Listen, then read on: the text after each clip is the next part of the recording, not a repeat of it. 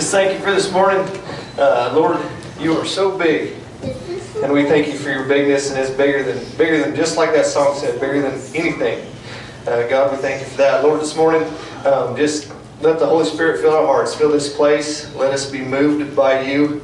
And Lord, let's hear exactly what you want to hear as Corey brings your word this morning. In Jesus' name I pray. Amen. Amen. Have a seat. Good morning. Good morning. Good morning. Good to see everybody. I'm going to try to scoot back a little bit because I keep cutting myself off and I watch the video. So, Adam, I'm trying. It's good to see you. Welcome to Beecher Island. Beecher Island is an independent, non-denominational, Jesus-loving, Bible-preaching church. I say it every Sunday because I believe it. I believe that we are all about God's Word, and that's where I want to be. I want to be about His Word, and I believe that so much that I tell you that if you think I'm preaching God's Word wrong, come and talk to me. Let me know, because I want to be about Him and His Word and be right in it. And so I'm going to tell you this morning, we're going to get right after it because we're going to try to chunk out another part of John chapter 13. And so if you have your Bibles, turn to John chapter 13. There is a lot going on in John chapter 13. And we've talked a lot about it. We've dealt with some stuff that pretty deep. I told you, though, we would come back to some stuff that's pretty deep.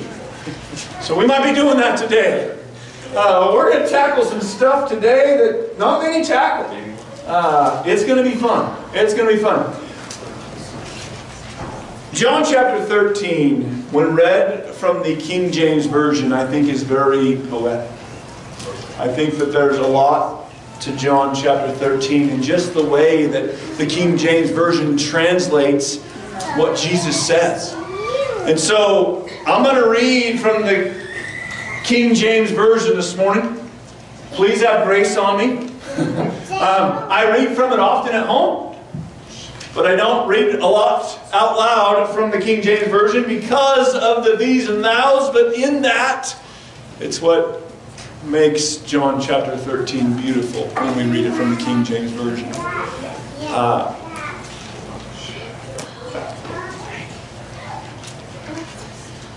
I'm going to share from a Bible this morning. I'm going to read from a Bible that was actually my grandma's Bible. It was given to my grandma on May 1st, 1947. And I'm blessed enough to have my grandma and grandpa's Bibles. Grandma's still alive, but I have her first Bible. And this is it. And she has made all of her notes in it. But it's kind of fine print. So we're gonna try this morning, but before we do that, let's go to Him in prayer. Father God, I thank you for this morning. I thank you for your word. I thank you for your love. I thank you for your compassion, for dying for us, for giving us life. It's all in you. It's all in you, nothing else. You are the way, Jesus, just as you tell us. And I pray that we take that seriously. I pray that we take it to heart. I pray that we see that and know that it's all you. We thank you for that. And I just pray this morning that your word resonates in us. I pray that your word moves us. I pray that it's only your word that people hear today. And if, Lord, I mess up and say anything that's not of you, Lord, I pray that it just falls on deaf ears. Lord, I thank you that we have your word so readily available. In Jesus' name I pray. Amen. Before I start reading, I want us to remember what John said, why he wrote. It's so important as we work through these chapters to remember that John said in John chapter 20, verse 31, "But these things are written so that you may believe that Jesus is the Christ, the Son of God, and that believing you'll have life in His name." Let's keep that in mind as we read chapter 13. We're going to read the whole thing, so stick with me.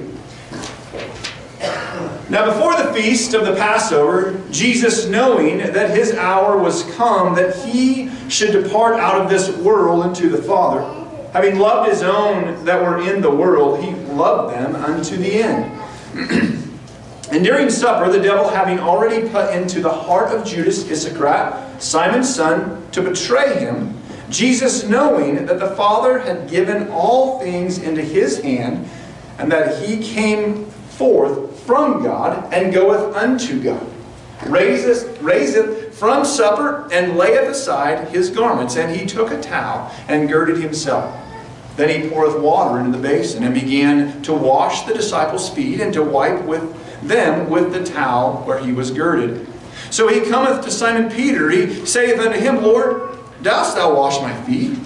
Jesus answered and said unto him, What I do thou knowest not now, but thou shalt understand hereafter. Peter saith unto him, Thou shalt never wash my feet. Jesus answered him, If I wash thee not, thou hast no part with me.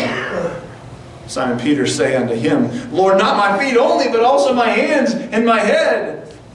Jesus saith unto him, He that is bathed needeth not save to wash his feet, but is clean every whit. And ye are clean, but not all. For he knew him that should betray him. Therefore said he, Ye are not all clean. So when he had washed their feet and taken his garments and sat down again, he said unto them, Know ye what I have done to you? Ye call me teacher and Lord, and ye say, Well, for so I am. If I then, the Lord and the teacher, have washed your feet, ye also ought to wash one another's feet. For I have given you an example that ye also should do as I have done to you. Verily, verily, I say unto you, a servant is not greater than his Lord, neither one that is sent greater than he that sent him. If ye know these things, blessed are ye if you do them. I speak not of you all. I know whom I have chosen, but that the Scripture may be fulfilled. He that eateth my bread lifted up his heel against me. From henceforth I tell you before it comes to pass, that when it is come to pass, ye may believe that I am he. Verily, verily, I say unto you, he that receiveth whomever I send receiveth me, and he that receiveth me receiveth him that sent me. When Jesus had thus said, he was troubled in the spirit, and testified and said, Verily, verily, I say unto you, that one of you shall betray me. The disciples looked one on another, doubting of whom he spake. There was at the table, reclining in Jesus' bosom, one of his disciples whom Jesus loved. Simon Peter therefore beckoned to him, and saith unto him, Tell us who it is whom he speaketh. He, leaning back as he was on Jesus' breast, saith unto him, Lord, who is it? Jesus therefore answered, He it is, for whom I shall dip the sop and give it him. So when he had dipped the sop, he taketh and giveth to Judas, the son of Simon Iscariot. And after the sop, then entered Satan into him. Jesus therefore saith unto him, What thou doest, do quickly. Now no man at the table knew for what intent he spake this unto him. For some thought because Judas had the bag, that Jesus said unto him, Buy what things we have need of for the feast, or that he should give something to the poor. He then, having received the sop, went out straightway, and it was night. When therefore he was gone out, Jesus saith, Now is the Son of Man glorified, and God is glorified in him. And God shall glorify him in himself, and straightway shall he glorify him. Little children, yet a little while I am with you. Ye shall seek me, and as I said unto the Jews, Whither I go, you cannot come. So now I say unto you, a new commandment I give unto you, that ye love one another, even as I have loved you, that ye also love one another. By this shall all men know that ye are my disciples, if ye have love one to another. Simon Peter saith unto him, Lord, whither goest thou? Jesus answered, Whither I go, thou canst not follow me now, but thou shalt follow afterwards.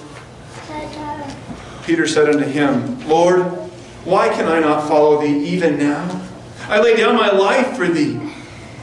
Jesus answereth, wilt thou lay down thy life for me? Verily, verily, I say unto thee, the cock shall not crow till thou hast denied me thrice. Whew!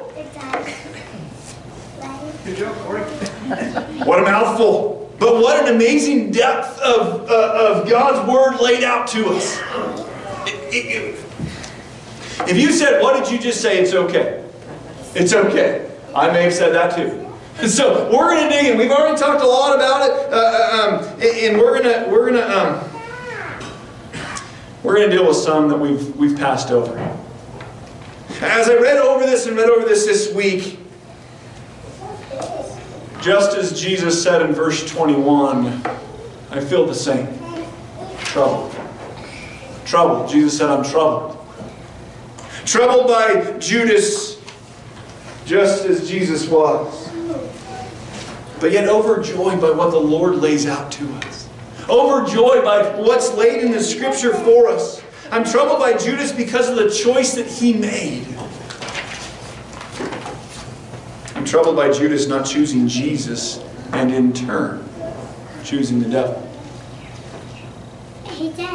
But not just that, I'm also troubled by some of the views that are out there about Judas. And what people say about him. I told you a couple weeks ago that we're going to come back to verse 2. We're going to come back to it today. We're going to deal with verse 2. And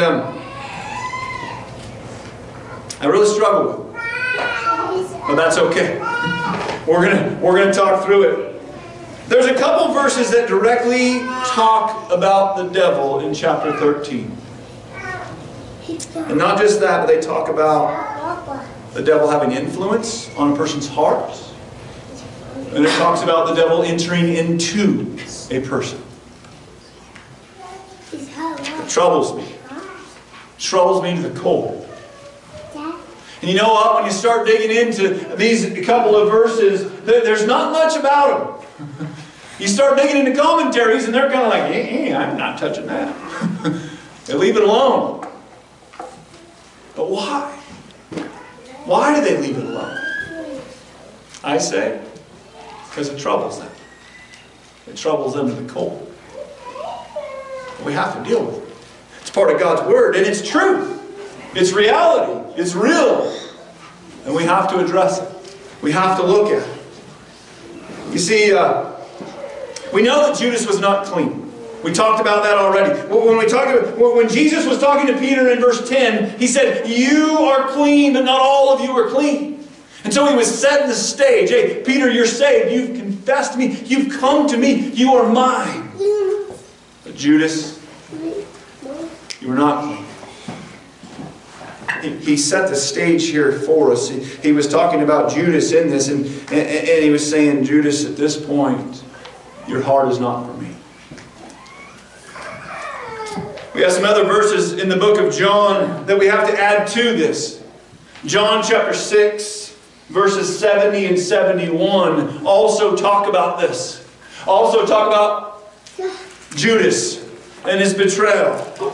John chapter 6, verse 70 and 71 says this. Jesus answered them, did I myself not choose you, the 12, and yet one of you is a devil? Now he meant Judas, the son of Simon Iscariot, for he, one of the 12, was going to betray him. We need to notice something in this. Jesus calls him a devil. He's not saying that Judas is the devil. He's saying he's a devil. His actions and his heart are representing the devil. And that's what he's saying. He's laying that out to us. You see, Jesus continues to try. This is what I want us to get. Jesus continues to try to get Judas to come to him. He's trying this whole time to get Judas to see the light. He kept on telling the disciples that one of them was going to betray them. He kept telling them. But Judas would never change his heart for Jesus. Wouldn't change his view there. And I want us to see that that is where the difference is. It's where the difference is, and it's why the door was open for the devil to enter into Judas. I want to back up to verse 2 for a minute, though. I want to back up to verse 2 in John chapter 13. And it says this, and supper being ended, the devil having now put into the heart of Judas Iscariot, Simon's son, to betray him. I'm going to share my opinion with you on this. And I'll try to make sure when I'm speaking of my own understanding of this, that you know that. And this is my opinion here. At this point, Judas could have absolutely still chose Jesus. At this point, he still could have chose to follow Jesus and had life. Each one of us have the devil trying to persuade us. Each one of us have the devil trying to persuade our hearts and affect our flesh and affect our minds. Always trying to put stuff on our heart. But listen, it's a choice whether we listen to it or we don't. It's a choice whether we follow through with it or we don't. It's a choice to whether allow the devil to work on our heart or not.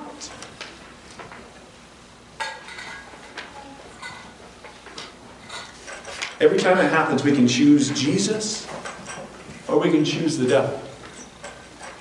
But it's our choice. It's nobody else's choice in there. We can choose to love or we can choose to hate. We can choose to comfort or we can choose to ignore. We can choose to have grace or we can choose to hold a grudge. But it's your choice. It's your choice. And Judas continued to choose the devil. Now, I want to be clear on this. I am not saying that if you have confessed Christ and are saved, we're in the same boat as Judas here in a little bit. Okay, I'm not saying that if you are clean, as Jesus calls it a little bit earlier with Peter, if you are clean, if you are saved, this is not going in and out of salvation. That's not what we're talking about. Judas was not clean. He was not saved. Okay, but it doesn't stop the devil from working on our hearts too.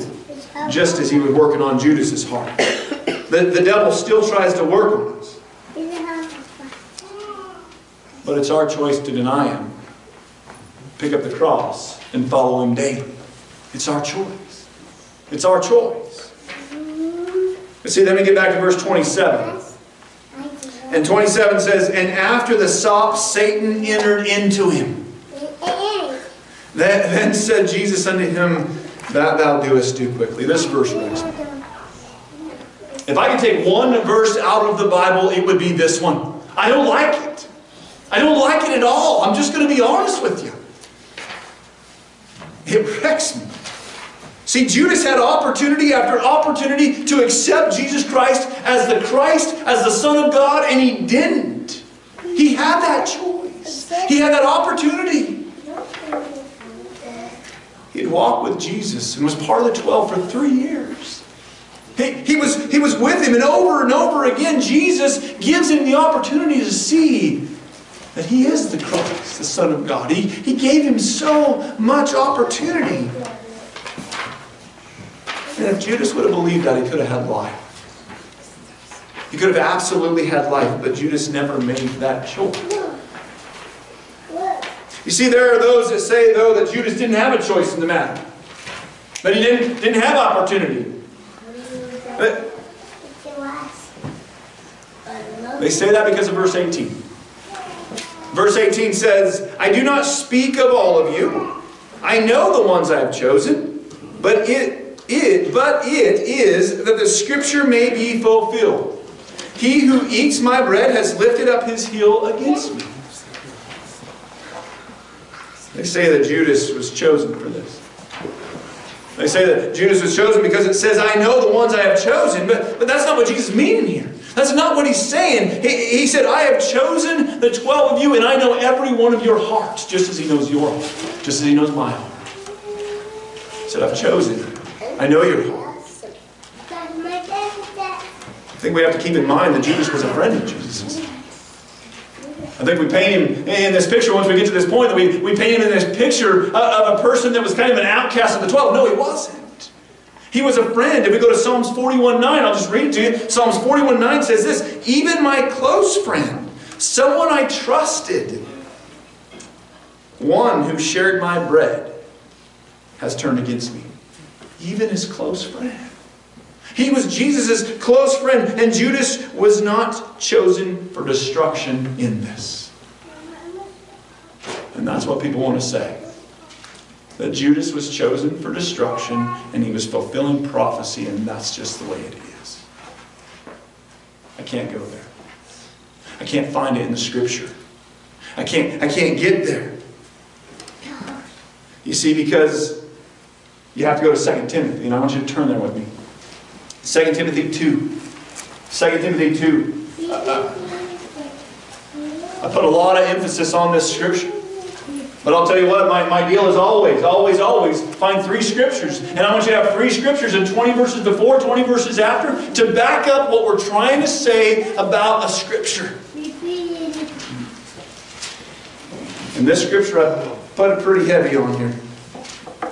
Okay, and we can find some others, but because of time, I'm just going to read this one to you. 2 Timothy 2:19 through 21 is where we're going to be. 2 Timothy 2:19 through 21.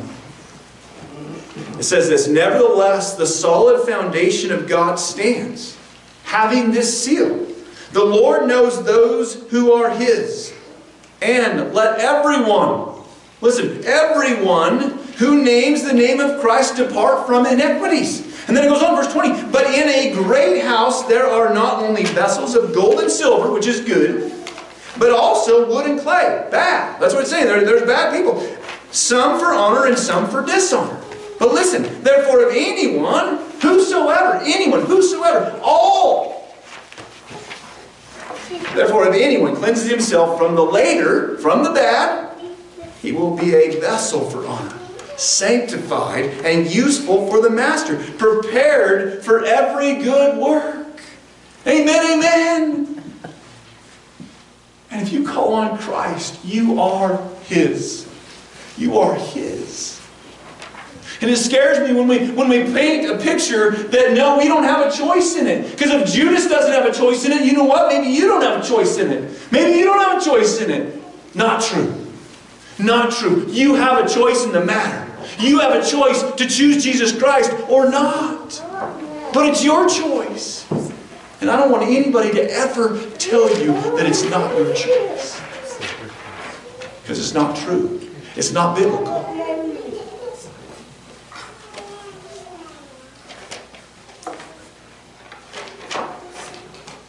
You see, Judas chose to be the wood and clay. He chose to be of evil. He chose to be dishonorable. And in so choosing, he opened the door for the devil to enter into him. That's what happened. I don't like it. But it's true. And it's still truth today. It's still truth today. I'll be the first to say I struggle with it. Man, I don't want the devil to be in anybody.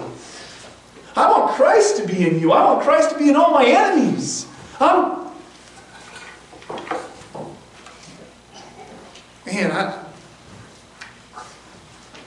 Because if the devil's in you, there's only one choice for you. That's what I struggle with.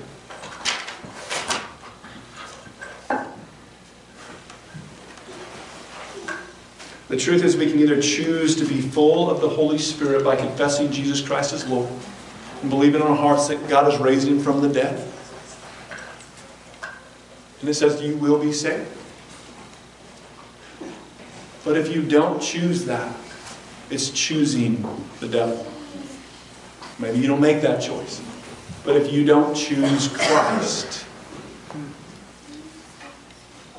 then you're choosing the opposite. I don't want to say opposite. He's not the opposite. You're choosing the devil. You're opening that door just as Judas did. I pray that everybody in here chooses Christ. You see, John 3:16 sums it all up for me in this choice matter. We all know it says, "For God so loved the world that He sent His one and only begotten Son, that whosoever." It says, whosoever. That's anyone. Anyone. Whosoever believeth in him should not perish, but have everlasting life. Whoever confesses him. Whoever confesses him will be saved. John 20, verse 31. But these things are written so that you may believe that Jesus is the Christ, the Son of God. And that believing that, you will have life in his name. Amen, amen, right? We're going to move on from the devil stuff, all right? I'm all worked up now, but we'll move on. We'll leave it there, and we'll deal with it. And if you have any questions about it, please come and talk to me. If you disagree with my opinion, come and talk to me. It's okay. We'll dive into God's Word, and we won't be about opinions. We'll be about His Word. So if you disagree with that, if you want to talk more about it, come and talk with me. But let's get back to some good stuff. In all of this, Jesus was preparing His disciples. He was preparing His disciples for what was to come, what was to happen. And He was proving to His disciples His deity. And in turn, He's proven to us His deity. And that's why Jesus said in verse 13, "From now on, I'm telling you before it comes to pass, so that when it does occur, you may believe that I am." I bet your Bible says, "I am He." Get rid of the italicized He, because that's an added word, and capitalize I am. Because Jesus of the New Testament is the Jehovah of the Old. So you can have it in your Bible. It says, I am. Believe that I am. Okay, it comes back to your choice. Your choice. Believe that I am. And in that, Jesus is proving. He's proving the prophecy that's been laid out. And He's proving in that His deity. He's proven His deity over and over. And Jesus knew what Judas was going to do. And in knowing what He was going to do, He prepares the disciples. He prepares them so they won't stumble. They won't fall. They won't doubt. And so He gives these words of encouragement. Verse 20. Verily, verily. Focus, focus, right? Eyeballs. We've talked about it, right? Focus on what I'm saying is what Jesus is saying to them. I say unto thee, he that receiveth whomsoever I send receiveth me. And he that receiveth me receiveth him that sent me. And if you just said, what? It's okay. So did I. Because what was just laid out there? What did Jesus just say in this? What do you mean that was a word of encouragement? It is. It's a word of encouragement. Jesus was saying they needed to remember that they were going to be on a divine mission. That after this, they're headed out on a divine mission, and they were to be so closely identified with Him that to receive them was the same as receiving Him. And so in that, those who receive Christ for us, as a church, as believers, those who receive Him, God the Father, in that we can find comfort. We can find comfort by our close link with God the Son and God the Father. That's where we find this encouragement for them. And that's what He's saying. If you accept me, you accept the Father. And know that if you accept me and you accept the Father, we are in you and we are with you and we are journeying with you. And we can know that too. And I will comfort you is what He's saying. When we choose Jesus, we can know that we are a child of God.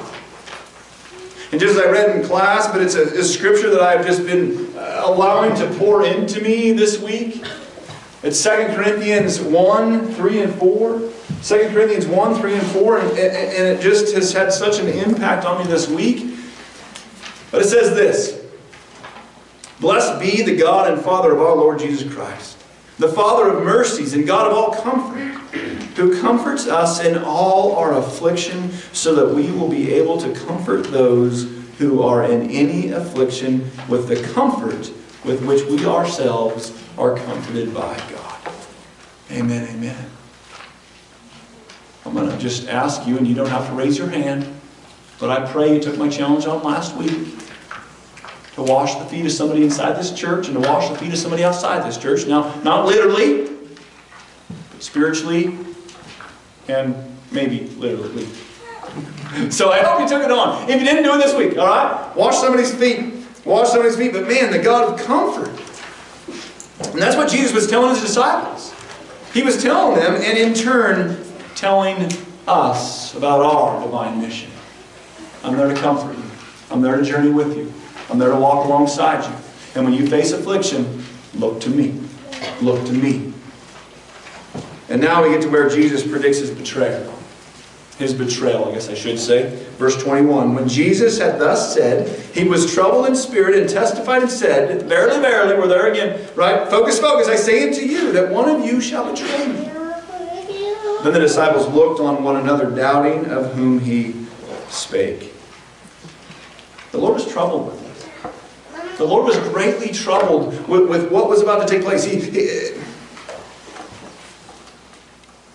But you know what? Again, it seems like he was giving the betrayer another opportunity. Another opportunity to confess him. He's saying, hey, one of you are going to betray me. I know who it is, but listen, here's your chance. He could abandon his evil plan. He could come to him. And without exposing him directly, the Lord reveals his knowledge that one of the 12 is going to do this. Yet it still didn't change Judas's mind. The rest of the disciples did not suspect Judas either. They were surprised that one of their own would do such a thing. It's sad to say, but we see it too often in church today. The least expected. Betraying Christ and in turn betraying the church. It happens way too often today. So church, I'm just going to tell you, every time choose Christ. Every time choose Christ. When you're faced with affliction, choose Christ. When I wrong you, because I'm gonna, choose Christ. Please, please choose Christ. Because we'll wrong each other. There's no way around it. But please choose Christ.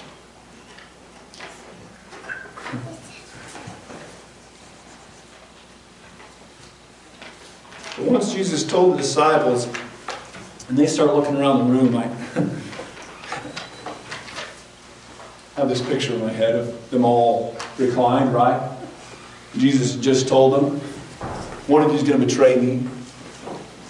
Can you see him? It's not me. It must be you. Don't look at me. Stop looking at me. It's you. Right? Like, they're standing here. But then, we have this amazing interaction between John, Peter, and Jesus. And we're going to read it, but I want you to know that John, as the author, never addresses himself as John.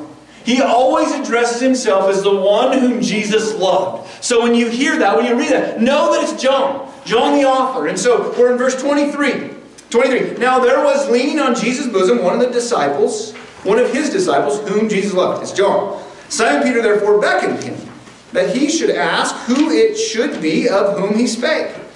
He then, lying on Jesus' breast, saith unto him, Lord, who is it?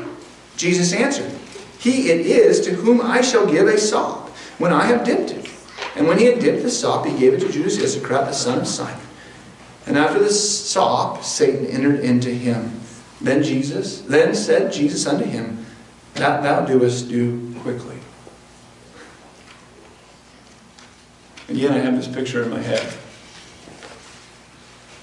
Jesus is reclined at the table. John is laying on him, his head's resting on his midsection. I think Peter's probably sitting maybe right beside him or somewhere in there. And after Jesus says it, Peter's like, John, hey, ask him, who is it? Come on, the suspense is killing me, right? Like, he's telling him, hey. He nods at him, he's trying to get him to ask him, and so then John asks him. John asked Jesus, well, who is it? And I believe Jesus whispered to him. Because we read on that none of the other disciples knew who it was. We know that afterwards that they think that he's going to go spend money. So I think he whispers to John. And he says, He it is to whom I shall give sop, when I have dipped it. John's the only one who knows now. even though Peter gave him the head nod, hey, Peter didn't get the knowledge.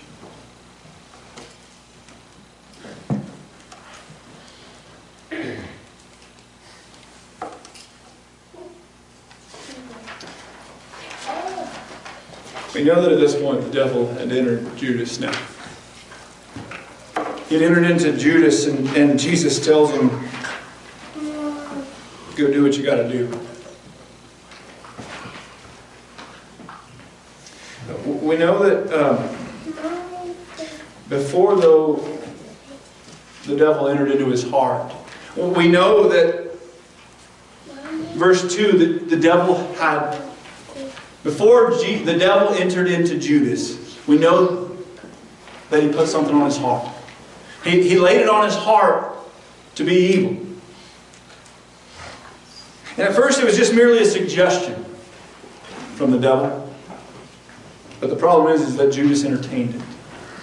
Judas entertained this suggestion, and then he liked it. And then he agreed to it.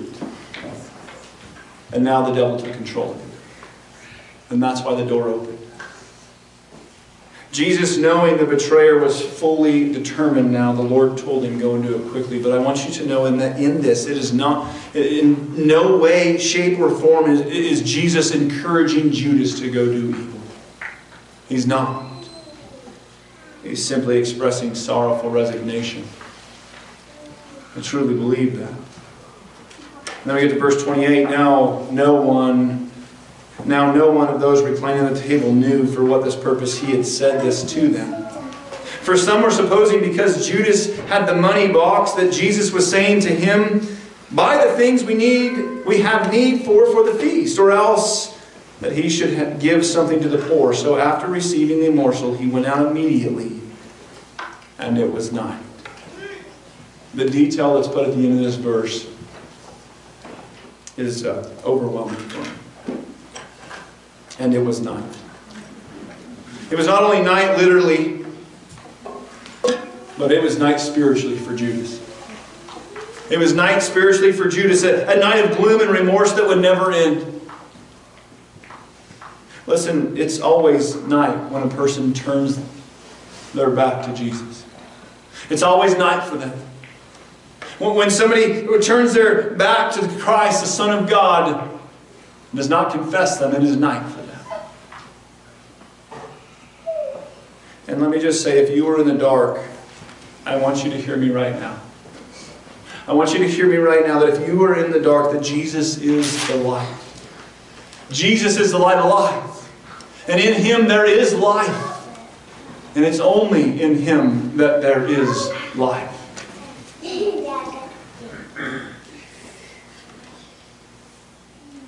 You see, this gift of life is given freely. There was a cost to it, but that cost has already been paid. See, it's your choice. It's your choice to confess Jesus Christ as Lord and believe in your heart that God has raised Him from the dead or not. It's your choice, though. It's your choice to be saved or not. But let me just say, man, why not choose Christ? Why not choose Him?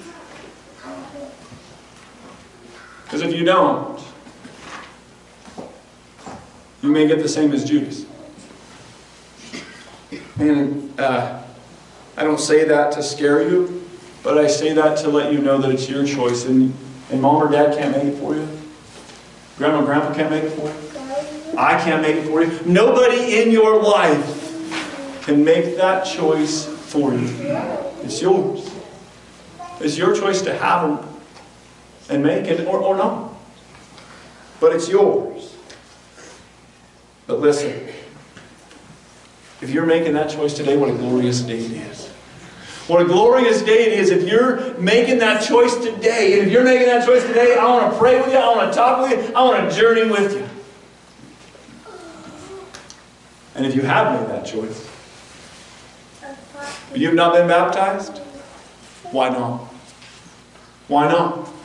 We're going to have some opportunities coming up here on the 20th and the 27th. We're going to have the baptistry full. And if you want to be baptized, because if you want to put your stake in the ground and say, yes, Jesus is my Lord, and I don't care what anybody thinks of me, I don't care what anybody says of me, I am a child of God. That's what a baptism is.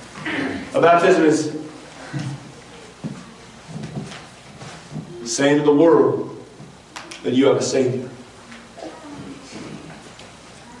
If you don't believe that, I will just tell you from experience, I've never seen more fighting over baptism. If you just confess Him, it's pretty quiet, right? It's here. But if you get in that water, it's here, right? And man, if your family, if your friends, or anybody else doesn't think that you should be baptized, guess what? They're going to tell you. Because it offends them. Because you are making a bold statement by stepping in the water. So let me encourage you, if you haven't been baptized, the 20th or the 27th, come talk with me. Let's do it. So I'm going to invite the music team up. Jesus was preparing His disciples. Jesus was preparing them for a journey. The journey we know. Walking with Christ. With the Holy Spirit in us. And He was trying to tell them, hey, look. There's some bad stuff that's about to happen. And we're going to get to it. But I want you to know that I am still Christ, the Son of God. I want you to know that I am still Son of God. Son of man. 100% God, 100% man. But I'll lead you in it all. Now listen, we've talked about the devil quite a bit today, and the truth is the devil works on our heart. The truth is that the devil is always going to try to work on our hearts. Whether we confess or we don't confess Jesus, he's going to work on our heart. Let me just tell you, you don't stand alone. You don't stand alone in the devil trying to persuade you. You don't stand alone in the devil trying to make your flesh do things that it wants to do. If you're feeling the pressures of the devil weighing down on you, I want to pray with you. I want to lift you up, because you know what? In the power of Christ, we can stomp the devil out. That's right. In the power of Christ, we can shuck him off. We can tell him, you have no power in me because of Jesus Christ, and I'm going to stomp you out now, son. So I want to pray with you, because in the power of Christ, we can do that. And what a blessing that is. And if you confess Christ, I want you to know that you don't have to let the devil work on you. You can let him go and say, away from me, you evildoer. If you need prayers this morning, I want to pray with you. If you're confessing Christ, I want to pray with you. If you've got heavy burdens weighing you down, I want to pray with you. Don't let the devil hold you in your seat out there as we stand and sing here in just a minute. Don't let him hold you there. If you need prayers, come and get them. We want to pray with you. We want to lift you up. That's what we're here for. So if you want to do that, come and pray with me as we stand and sing. Let's go to Him in prayer. Father God, I thank you for your word. I thank you for your love. I thank you that you give us a choice. Because you want to know that we love you. You want to know that we come to you. You want to know that we do say you are our all in all. And Lord, I pray that we know that you are our everything. And that in you, the devil has no power whatsoever. No power at all. And Lord, I pray that we stomp him out. I pray that we don't let him have any effect on our heart or mind or flesh. We stomp him out. We don't take that suggestion and think about it or like it or allow it to be. But we snuff it out right away. Lord, we thank you that we can come to you. And Lord, when we do fall, when we do allow the old devil to work on us, you forgive us. You forgive us. You say, you're not stuck in that. Come here. I'll clean you off. Because in me, you're white as snow to the Father. Thank you for that. Thank you, thank you. And I pray that if anybody's here struggle with the devil working on their heart, that they seek prayer, that they come and seek you. In Jesus' name I pray. Amen. Let's stand and sing. If you need prayers, please come forward. Over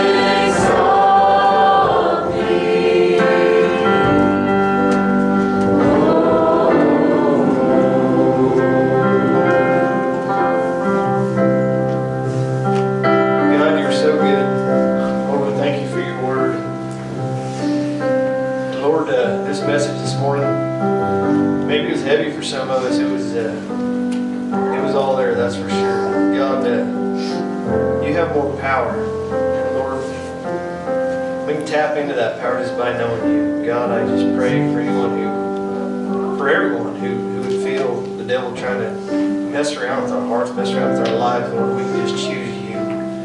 We can dive into you harder. That we can hit our knees and just know that you have us in the palm of your hand. Lord, we thank you so much for that. We thank you for sending your Son to die for us on that cross and be raised again so that we can have life. God, that we can live right now and have abundant life because of you. God, this morning I just thank you so much for your message and your word. Lord, I just pray that that message moved others in this place too. And God, that we can just come closer to knowing you because of it. Lord, thank you for this day. Thank you for this week that's about to, that's started, Lord, and let us recognize you as we go through it. In Jesus' name I pray, amen.